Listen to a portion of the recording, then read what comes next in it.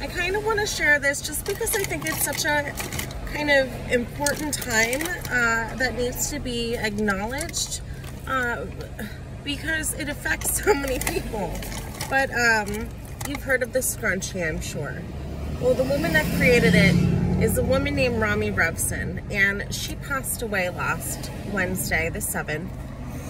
And I think that the world needs to know that because she was such an incredible fucking person. Like, I'm sorry for the language, but she truly was. Rommy, I want to give some fun facts about the scrunchie because I think it's like truly important because like it's come back, right? What do we know about it? Well, what I recently found out about it is that a guy in the 60s truly created it, but Rommy patented it in the late 80s. Okay, she did really well. She sold it, I believe, in 2001 to Conair, which was perfect timing because then Carrie Bradshaw 2003 dissed the scrunchie and they were out. It's like done deal, but now they're back, right? So she originally named it after her dog, whose name is Scunchie.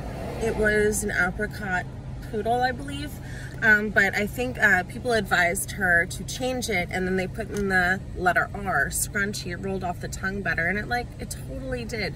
This woman was amazing. She was a pianist that, like, she needed to put her hair up while she was working, and this is the most fun fact of all. There is a scrunchie in the Smithsonian Museum because it was a woman astronaut that went into orbit and needed to put her hair up, and that's how she did it. So, like, this is for the beauty industry, for, you know, just for whatever.